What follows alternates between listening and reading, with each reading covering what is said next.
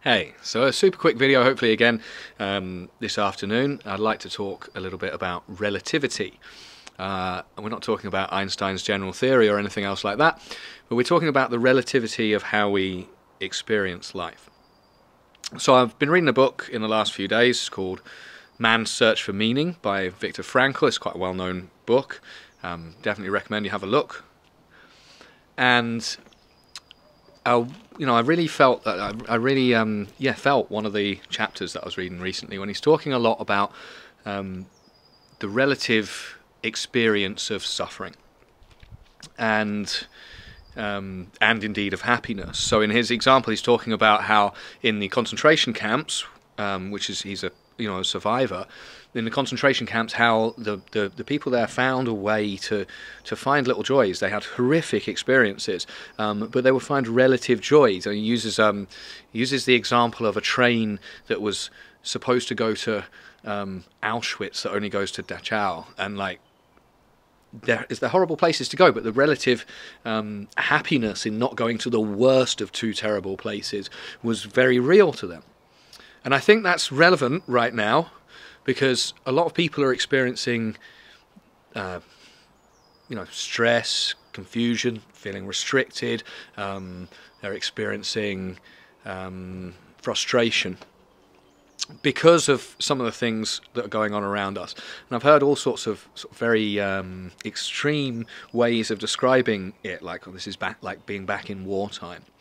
And reading this book, and I think, anyway, if you take a chance to step back and look, you'll see that it's not the worst situation we could be in, not by a long way, that we still have a huge amount to be grateful for, and that, hopefully you can find a way to either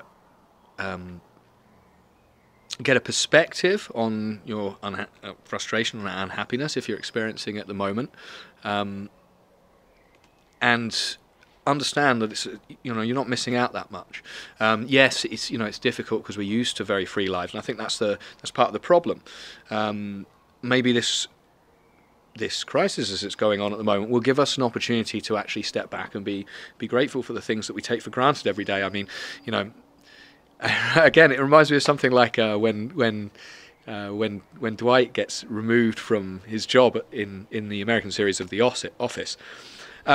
And after a while, people are thinking, actually, I really miss that annoying guy. Maybe you've got, maybe there's somebody you work with at work whose annoying habits you actually quite miss at the moment, because in a way they were reassuring. But 2 or 3 weeks ago, they might have been a thing that tipped you over into having a really bad day. So hopefully think about that. As I said, everything's relative right now. People are feeling... a lot of people, I think, are feeling a little sad, a little restricted, a little frustrated, whatever it is. It's really important right now that we hold on, we stay in as much as possible. We have to try and look after ourselves. We have to try and look after if you're in the UK, the NHS workers that are going out, or if you're anywhere else, health workers that are going out and risking their lives to try and help people at the moment. It's difficult. Today was a beautiful day, a beautiful afternoon where I am. And I saw a lot of people, not a lot of people, I saw at least 2 or 3 groups of people down at the park that I go to walk. I think it's really important that we stay home, we stay safe, we stay responsible, we try to stay unselfish at this period, and it too will pass. Thanks again, catch you soon.